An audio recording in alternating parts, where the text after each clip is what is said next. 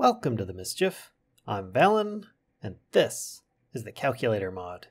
Today, we're going to be covering getting into calculations. For those that are unfamiliar with this mod, like myself before I actually began this tutorial, it's not really as difficult as one might think, and it can get a little bit powerful, even rather early on, though not too much so, and it does have a lot to offer. But today we're just going to be covering the first tier, which is going to be your calculator. Now, in order to get into this mod, you will have to have done a little bit of mining at least, not too much though, and then as you progress, it will get much more advanced. But for now, your first item that you're going to want to craft is an information calculator, or an info calculator. Which the recipe is very simple, just a bunch of cobblestone, a couple buttons, and a piece of redstone with a calculator screen. Which you think, a calculator screen, that's difficult to make? No, it's not. It's just cobblestone with redstone. So you have to have at least a couple pieces of redstone, and this is basically, it's a manual. It's a searchable manual. You've got all the information you want. You've got the different tabs of things you can look into. You can click on these things, it tells you all about them, you can go through the different things, it's really useful. It's going to tell you just about everything you're going to need to know, but it's not 100% accurate. So use it as a guideline, but not as, like factual 100%. And it all depends on the version that you're playing as well. It may or may not have certain things that I'm going to show you in here today, depending on the Minecraft version you have, but this should still get you the basic idea and show you what you need to do in order to get this mod going. So second thing you have here is it has multiple uses, and that is a crafting calculator, as you see here. Now, the recipe is also very simple. It's almost identical as the other one, except you've got a crafting table in the center will get you a crafting calculator. Now, what does this do? It basically, that's the wrong one. A crafting calculator is a portable crafting grid. That's pretty much it. Here, let me get a bunch of, let's just bring in some, I could make doors, I can make a furnace, not a problem. And here's the best part. You know what? I now have 9 extra spaces in my inventory at the same time. So you can use these as like little mobile bags if you want, or you can use them as a crafting mechanic. So it can save you some space, or it can at least craft up some items for you. Now, on top of that, what do we have here? The calculator, the basic one, which it's just going to be called a regular calculator. And it's going to be a whole bunch of cobblestone, buttons, and of course the screen as before, but a calculator assembly, which is just more buttons and cobblestone. The calculator itself, you see here, you've got 2 spots plus a third. It's just another way of crafting items, combining 2 items together to get a third special one. Now, if you go into your inventory here and you have JEI, or just enough items, installed, which I highly recommend for this mod, you hover over your calculator and you press the letter U. By default should bring up the uses for that calculator. Now you can, use it in recipes for other things, but the first tab is going to be very important. All these different things that you can make with it. It's really, really cool, all the things that you can create and craft and so on. And that's what I'm going to kind of show you how to do this stuff. So we're going to start off going down a little bit of a list and show you some of the progression that's involved in this mod. First and foremost, we have reinforced stone, which is cobblestone and oak wood planks. So if I take, actually I've got some in my inventory, so let's start with that. I just right click with my calculator in my hand. I take a bit of cobblestone and a bit of wood, and I can make myself reinforced stone. Very, very basic recipe. And what good is reinforced stone? Well, it is blast resistant, so you can use it as some kind of wall replacement instead of stones. It can also be decorated and so on. You can also take this and turn it into other stones, but it's really cool. But there are more uses for reinforced stone, and that is for making better stone tools. You know how you always start off with your typical vanilla stone tools and so on? Well, you've got all these other ones. They're the same recipes as they would be in vanilla for an axe, but it's a reinforced axe. And the difference with this is that I have the statistics brought up here. If you look on the bottom here, it says metadata, 0 out of 131. That's the amount of damage it has taken so far, which is none out of 131 durability. So I can mine 131 blocks with this stone axe before it breaks. If I go over to the reinforced axe, which is made with 1 piece of wood and 1 cobblestone per reinforced block, So therefore the recipe is slightly more expensive. It will last about twice as long at 250 durability. So it's got the same accesses, but it's going to be a lot more durable. So basically your sword, your pickaxe, and your shovel are going to be slightly better in damage. Your axe and hoe are going to be pretty much pathetic, and they will have a lot more durability. Now that's really basic stuff, but I'm going to get into more. There is more that you can do here. In a regular crafting grid, you can take some reinforced stone. And we can use our crafting calculator for this, because why not? And I will do this. I can make a grenade casing. Now, a grenade casing, as you see here, gets you this. And with that, combined with TNT, you're going to need to use your calculator, not your crafting calculator. Crafting calculators for vanilla stuff most of the time. Your calculator is going to be used for almost everything else that you're going to be crafting in this mod in general senses. Now if I take this grenade casing and TNT, I'll make a baby grenade. They're very small. They're somewhat effective. There you go. Pretty good. Eventually they might actually break through. Just know that these little baby grenades can do a little bit of damage. They don't do a lot. They're just kind of cool, and you can throw them a really good distance. Now, moving on, what else can you do with your regular calculator? You can make a scarecrow. A scarecrow is good for a few things. One being, they just look kind of cool. I mean, look at this guy. He's ridiculous, but he's really cool. He has a secondary effect, and that is that you can use him to actually give a slight bone mealing effect in a 3-block radius around him. So you can toss him on top of a water block, and therefore he can help keep your stuff growing ever so slightly faster. It's a very not noticeable rate, but it is kind of cool that you can actually do this. And you would, of course, have to take a pumpkin and a hay bale in your calculator and make the scarecrow. Now, what else can you make? You can make broccoli seeds. Pumpkin seeds plus regular seeds will get you broccoli seeds. What good is broccoli? You can eat it raw, and it will get you a half hunger. Or you can cook it like you would a pork chop or something like that, and it will get you 9 half hungers, or 4.5 hunger food refills on your saturation bar there. It's really good. I do recommend that you try and make some of these really quickly, just because it's a really good resource that you can regrow. So what else can we make? We can make a rain sensor, which is a daylight sensor plus a bucket will get you a rain sensor. And it's, as you would expect, if it starts raining, it will actually give off a redstone signal as if a daylight sensor or a switched to nighttime sensor would. So that's pretty much it on those ones. Now, there is a little bit here with these. If you take a couple of reinforced stone bricks, which as I was showing you before in my calculator, taking a couple of these together, a couple of the reinforced stones will make you a reinforced stone brick, which then it's just a different texture really.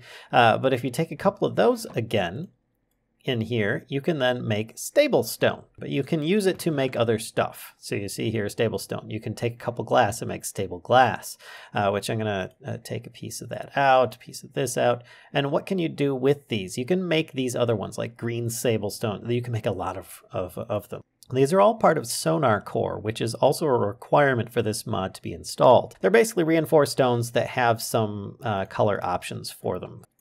Now let's get into the much more functional and interesting things, and that's going to be when you can make reinforced iron. If you take an iron ingot plus one of these reinforced stones, you can make a reinforced iron ingot, which can be used to make many, many things in the future. To start with, a torch plus reinforced iron ingot in the same calculator will make you a lantern. And a lantern, let me grab one of these here, is really cool. It's just like a torch, just a different way of looking. Pretty cool. But there are multiple types of lanterns. This one is just a standard aesthetic one. It's not going to give you anything beneficial except for a regular light area effect. Now, if you take 2 lanterns together, you'll get a gas lantern, which will be beneficial later on when you create a greenhouse. In the meantime, though, just know that it is similar to a regular lantern, except for the fact that it requires fuel. So if I put some coal in here, put that in, you'll see that it lights up and starts giving off the particle effects.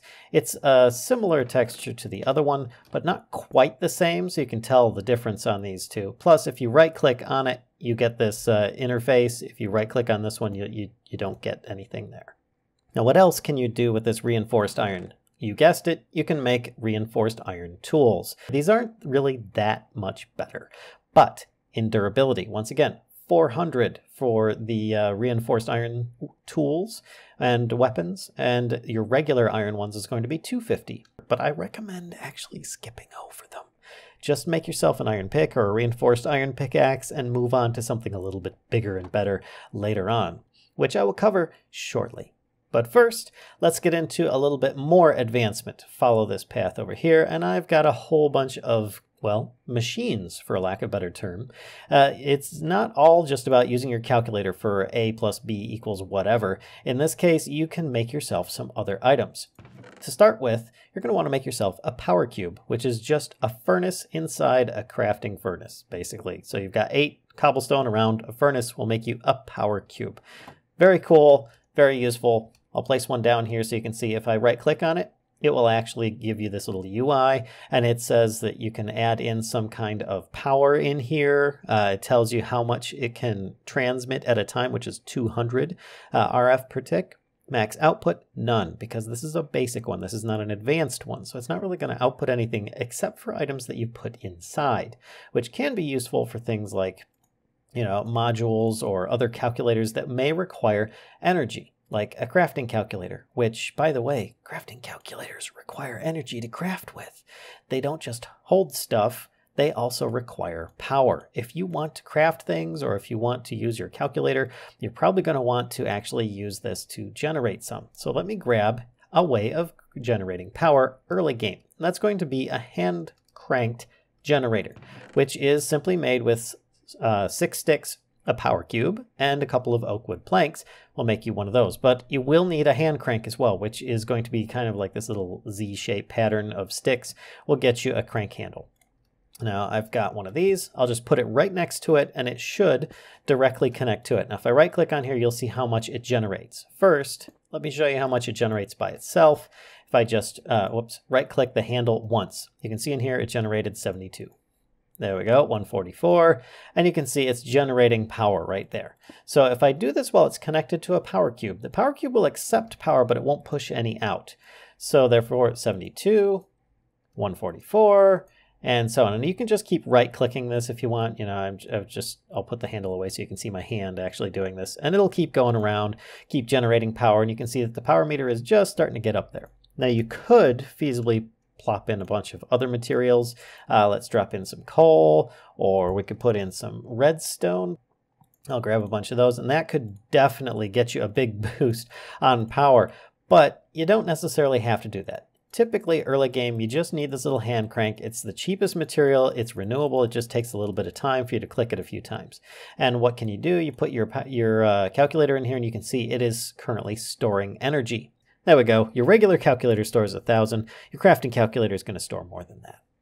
Now, you can mine your power cube, if you notice on the top left there, and yes, I am using the one probe is the mod that I'm using that generates that little image up there that says power cube calculator no tool. And that is telling me that I could break this power cube with my hand. I'm in creative, so if I try this right now, I'm just going to destroy it, so I'm not going to bother. But you get the idea that this is how this works. It's basically just for inserting something to be recharged. It is not intended for generating power to neighboring or connecting units. All right, next up, we've got this here. It is a sickle and a wrench. Now, a wrench is just a regular reinforced pickaxe and sword, which is the stone tool versions, reinforced stone tool versions. And a sickle is a reinforced stone axe and a reinforced stone shovel together in your regular calculator. Will make your sickle and wrench. A wrench is going to be much more useful at this point. A sickle will be useful potentially later on. A wrench will allow you to just shift, right click, and you can pick up the block. And there we go. You can see stored energy, 39. Pretty cool. And of course I'm in creative, so it created a duplicate, but there you get the idea. It will allow you to do so and pick up certain items from the calculator mod really quick and easy without having to try and mine them. Now over here we have the reinforced furnace, which can be useful, but also cannot be early on. It all depends. You take a furnace, surround it with a bunch of reinforced stone, and you'll get a reinforced furnace. Now a reinforced furnace is a little bit finicky. Right here you can see it has 0 RF. Well, let's put in a piece of coal, and just a single one. And I will also get myself, oh look, I've got a furnace already. So let's get 2 pieces of coal so that we can compare. Now I'm going to put 1 piece in here, 500 RF, right? That's not bad. That's pretty good. Well, let me take this furnace, put this over here, and I'll put that there. Then we could do some potatoes. And this is where you'll see the difference. Now I'm going to toss in a half stack potatoes, toss in a half stack potatoes. You can see that this is currently devouring your RF power just to try and cook one item. It actually, yeah, it made 1 baked potato, folks. And you already know, vanilla logic, it's going to make 8 baked potatoes from that 1 piece of coal there. So to start with, it's not as efficient as one might think, unless you can have it constantly being fed with different materials. So you could be feeding this, or you could be piping in some kind of RF. And by RF, I don't mean reinforced furnace, I mean power, which is generated here. So just keep that in mind that this is a useful tool, just not necessarily yet, because you can also add in circuits to it to enhance it further, similar to how the mod Mechanism works with a lot of its machines. Now what else do we have? We have a stone separator, which may look similar here. There we go. You can see the difference here. Let me put one over here. We'll put it right next to these other machines. And the stone separator is made with 6 reinforced stone, 2 power cubes, which are pretty darn cheap, and 1 reinforced iron ingot. And with this, you have a stone separator. Stone separator has a lot of uses. It has a lot of uses, but if I right click on it, you'll see it has this weird UI. Of course, as before, you can feed it redstone, just toss a bunch in here, or you can feed it coal or other fossil fuels of sorts, and it will take items in here, which this is not the item that it will use, but you can take items in there, and it will potentially give you 2 different outputs. So for instance, if I take a piece of iron ore, toss that in there, it will take some time, but it will eventually, after using a bunch of power, give you some kind of output. Like that. We have 4 reinforced iron ingots and 2 small stones. 4 reinforced ingots. Instead of taking 1 ingot with your calculator, your not crafting calculator, your regular calculator, 1 piece of iron plus 1 reinforced stone would get you 1 reinforced iron ingot before. Whereas with this, if you look, 1 iron ore got you 4 of those ingots plus 2 small stones. So this can be really, really beneficial for trying to save yourself some materials early on. So I do recommend that you get yourself a stone separator as soon as possible. Get some power into that thing and use it. There's a lot of uses for it, and I'm going to go into that part next, which is, to start, you can put in an piece of oak wood. You get your 4 oak planks and 2 extra sticks. Iron ore, you get, as I showed before, 4 reinforced iron and 2 small stone. Gold ore, you get 4 enriched gold ingots and 2 small stones. Very important. I'll cover those shortly. Lapis lazuli, you can take a block and you'll get 1 large amethyst and an amethyst shard, or a lapis lazuli will get you 1 baby amethyst here instead of a large one, and an amethyst shard. I recommend you use the lapis lazuli and just take longer so you can get more of these shards, because you're going to need the shards and the amethysts later on. And you can take 9 amethysts and make a large amethyst, just like you would with lapis, making a lapis lazuli block. Now, what do you do with those amethysts? Well, you make yourself amethyst trees. And there's good reason for that too. That's going to be so you can make yourself a large amethyst. Oak sapling will make you an amethyst sapling. Plant one of those things down, bone meal it, you get something that looks similar to this. Except it won't have all these little gems in the leaves. It may take a little bit longer. Allow me to actually grab one, grab a little bone meal, and there you go. You can see that the leaves are just purple, whereas these ones here are actually gemmed. Over time, those leaves will start generating the gems on them as well. And you can harvest those in some ways. You might be able to use that sickle if possible. Right now, I'm currently experiencing a glitch that is not allowing me to do so. But there's a much more reliable way to do so. And that is with a stone assimilator. But I'll cover that shortly. I should also mention that the amethyst tree, instead of just taking a large amethyst and an oak sapling every single time to make that sapling, you can also harvest 1 piece of wood one of the leaves with a pair of shears and combine them together in your calculator. It will then create yourself another sapling. So you can just grab a few of these, keep a few extra pieces, and you can make yourself a sapling. Or a piece of wood and a baby amethyst, or just 2 pieces of wood will get you a sapling. All of these in your calculator.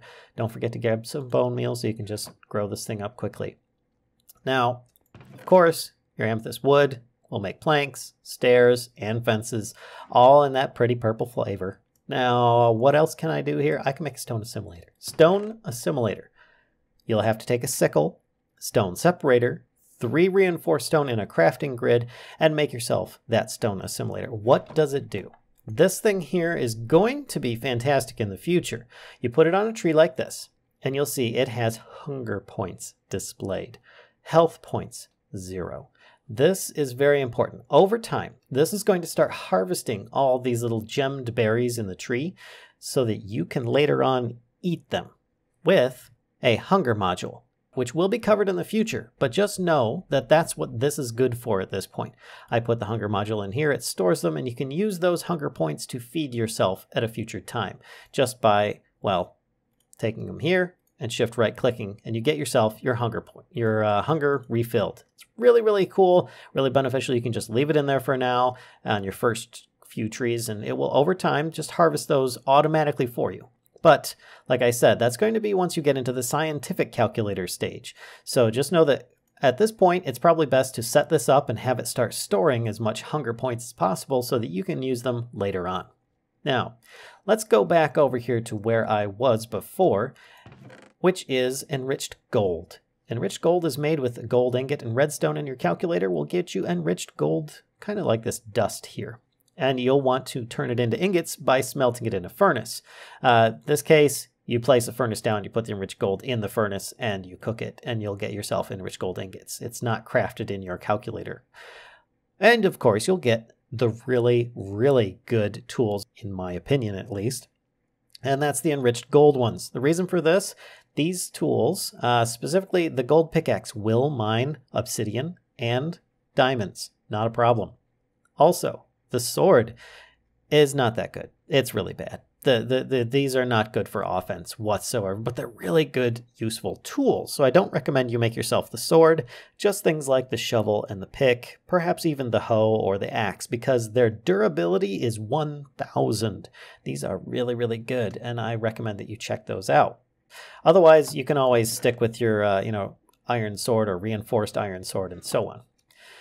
With those, you can then make yourself a basic greenhouse. This is where things get really, really cool, as if they weren't already. And that is going to be 4 reinforced stone, a reinforced iron block, plus 4 enriched gold ingots. Now, a basic greenhouse, is pretty darn neat. You're going to need, in order to use this, a lot of materials. And I will show you how this works. A basic greenhouse takes up a 5 by 5 area of dirt, more or less. Now I have a stone here just to represent where the basic greenhouse is going to be placed. You place it here, and in the opposite side, right here, is going to be a door. So just keep that in mind. You're building a structure automatically. It's really, really cool.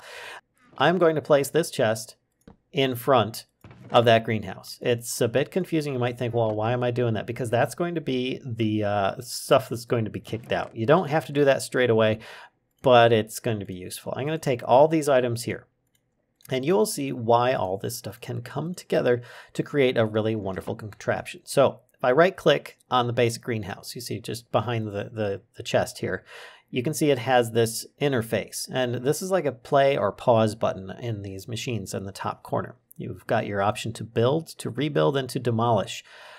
It's pretty darn cool. So you take what it needs, which is going to be a whole bunch of stuff. You can create this with multiple different kinds of woods, glass, stairs, or wood planks as you desire.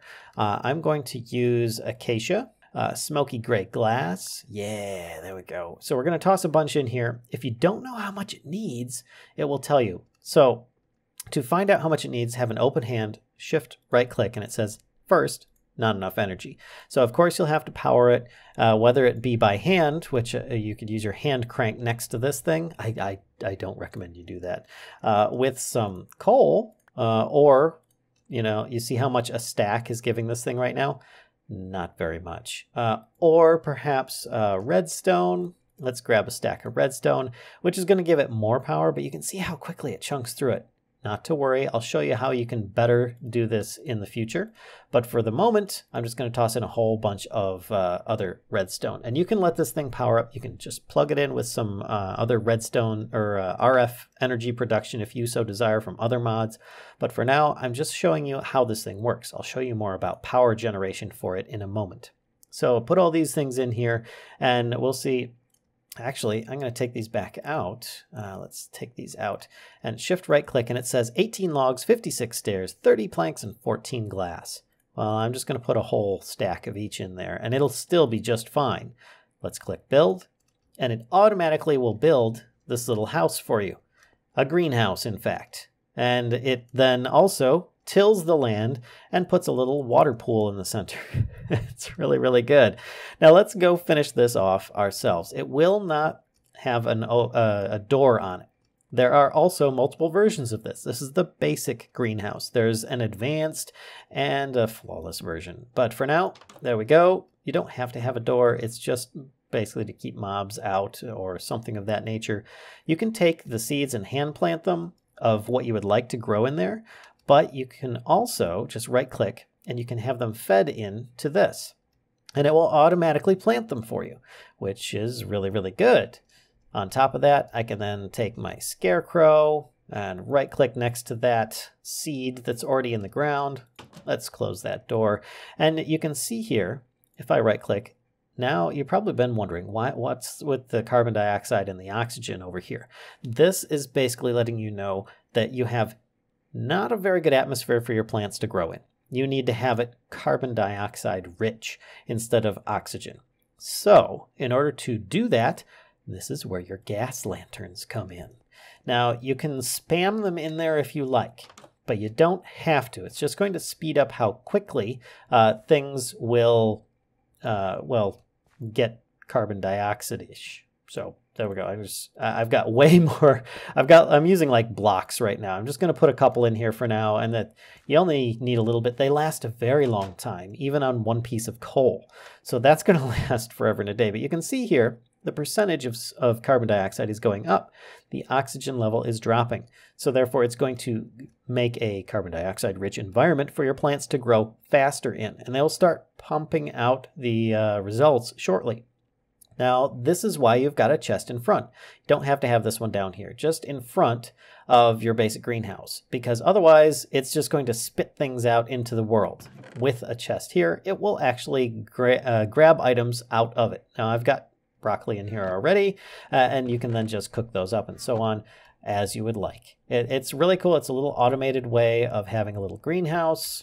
You just need to, on occasion, make sure that you've got fuel for these things at the moment, and it's really, really nice. Now, let's get into a little bit of how better to power this. And you might think, okay, this thing here, it does use power as it goes as well. You can see 3.2 kilo RF, and there it goes, 333 kilo RF. Eventually, it's going to start using more and more power. Well, not more and more, but it will use power over time. So you are going to need to power it. How better to empower it than with some enriched coal? Enriched coal in your calculator is redstone plus coal will get you enriched coal, which is a burn time of 5,000 compared to, I believe it's 1,600 for coal, which will make you 8 baked potatoes on one smelting. Enriched coal will make you 25 baked potatoes on one smelting. So it is going to be much better than that. And it will in fact be better than if you put coal and redstone in alone. So therefore, this is a really good source of getting fuel into those things. And they will also help your little gas lanterns burn much longer, which by the way, the UI on here, amount burnt 1, that's 1%.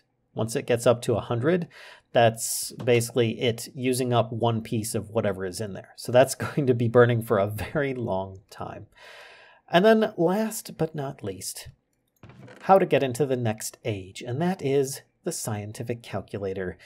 That's going to be 4 enriched gold ingots, 2 reinforced stone, 2 calculator assemblies, and a calculator screen. we'll get you a scientific calculator, which is even more confusing. Just kidding. It's going to be able to make even more things for you that will help you advance even further. So I guess that's it for today. I hope you guys enjoyed this little bit by bit on the calculator mod. If so, don't be afraid to give a like, comment, subscribe, and as always, spread the mischief to others if you think they'll enjoy this content as well. And until next time, folks, I'll see ya.